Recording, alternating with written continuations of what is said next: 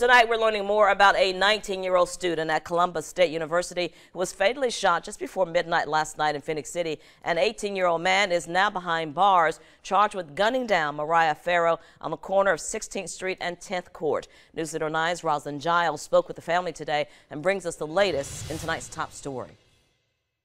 We're at the scene here at 10th Court and 16th Street where the shooting happened just before midnight last night. We spoke with the victim's father, and he says he cannot believe his daughter is gone.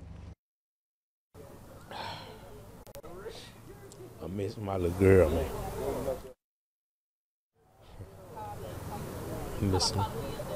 Zachary Farrow couldn't hold back the tears thinking about his beloved daughter, 19-year-old Mariah Farrow. She was shot and killed at this intersection at 16th Street and 10th Court in Phenix City just before midnight Sunday. Just took it like it is from where it was until the doctor came in and told us she was gone. Alfred Montague lives just a few feet away from the scene. He says he was sitting on his front porch when he heard the gunshots.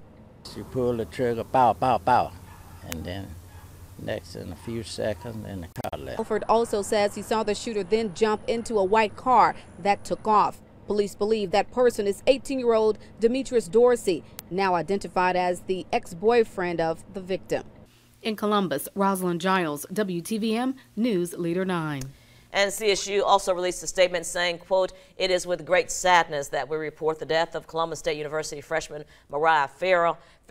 It goes on to ask students to please keep the family in your thoughts and prayers."